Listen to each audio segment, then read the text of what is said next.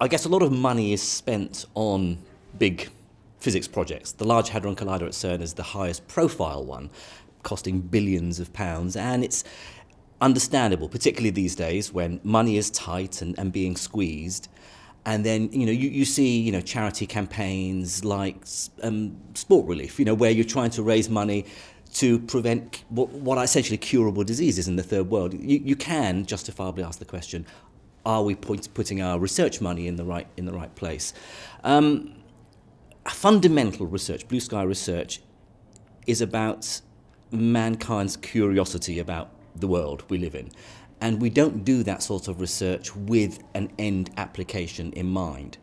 There have been occasions where we've made a great leap forward in our understanding that will have changed our lives maybe 100 years later.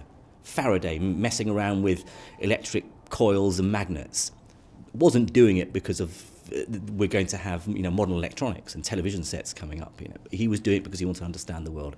And even today, the big research projects like searching for the Higgs boson at the CERN, at Large Hadron Collider at CERN, we don't know what it might lead to.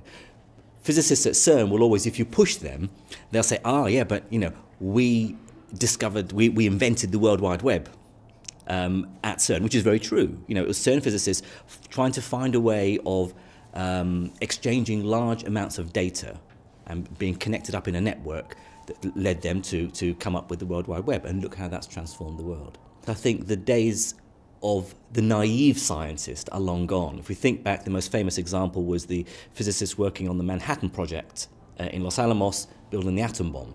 Now, they argued at the time, of course, that was a very different situation with the war, and they were worried about the threat of the Germans building the atom bomb as well. But what they argued at the time was, look, we want to unlock the energy within atomic nuclei, and that's all we care about.